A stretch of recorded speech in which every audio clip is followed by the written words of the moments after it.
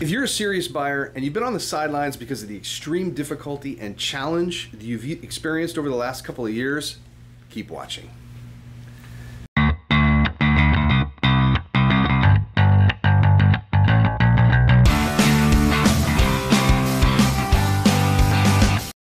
Hi, I'm Zachary Coletti, and this is my wife and partner, Tonya Coletti.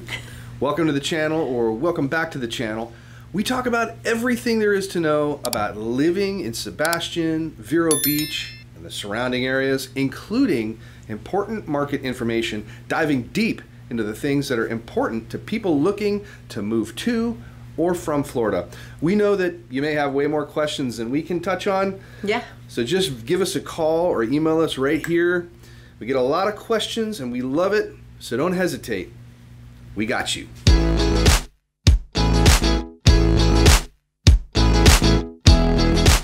So you've been competing with all those other buyers out there who are driving up the prices of homes into the atmosphere only to lose yet another home to a cash buyer who is willing to pay tens of thousands, hundreds of thousands, waive everything for a home that they didn't even see. That's crazy. Well, I've got news for you. Thank goodness those days are over. And now you can shop and compare, negotiate, inspect, and keep all of your contingencies and actually buy a home. Okay, so it's not new news, but what are the actual reasons why this is happening?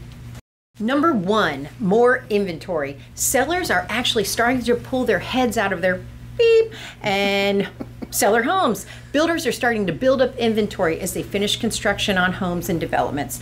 And there are less buyers competing for those homes, which means, you guessed it, more homes to choose from. Although technically we are still in a low inventory market, you now have some breathing room. Some time to think about some of this. This is a big investment.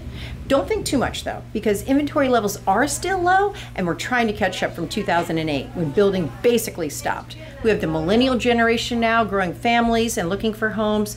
Boomers are looking to downsize, and Gen X are moving up. Yep. So all of this compounds the inventory problem. Yeah, that's a golden nugget right there. The inventory problem won't be solved anytime soon. Number two, higher interest rates. Now, at the time of this video, we're at about 6% APR. So let's get real. I mean, these rates are still relatively low. And keep in mind that property values over the last 300 years have increased on average of about 13% per year. Wow. So if interest rates get anywhere near that number, then we have a problem, but most likely they're not going to get there. Real estate is a long-term investment unless you're a flipper. And by the time you're ready to sell, there's more than likely chance that it's going to be worth more than when you bought it. Now you add your equity in and Sweet. Now you can see the beauty of real estate. So we've heard there may be a few more hikes in the near future, but that should be pretty moderate. They should be pretty moderate. Remember this phrase, marry the home and date the rate. Ooh, catchy. Right, so what that means is like you go buy the home now and when rates come down, then you refinance it for the lower rate. It's going to happen. That's what we did. Number three, fear. Most people don't truly know what's going on in the market. They watch the news and they listen to the powers that be, what they're saying, and it really doesn't matter what channel you watch. It's important to remember that the news is no longer journalism. It's a tabloid designed to evoke emotion and keep you watching.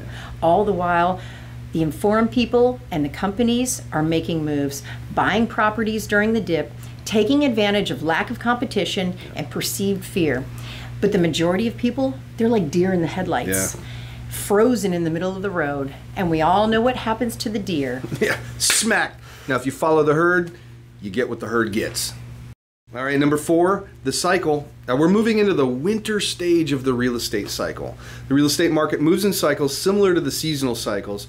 We had a great autumn. Yeah. You know, it was harvest season, lots of equity and income. Absolutely. Property values were up. Tons of demand. Tons Absolutely. Of it, yeah. But now we're heading into the winter season of real estate. Things are going to cool down. The market's going to recoil and reset. And for some markets, it could be a long winter. But here in Florida, we're heading into snowbird season. And it's the season where people want to get out of the cold and come to their winter home, or they're ready to buy a home here in Florida. Now add that to the work from anywhere revolution, and I mean, that's strong, and it's going to continue to become a major way people work.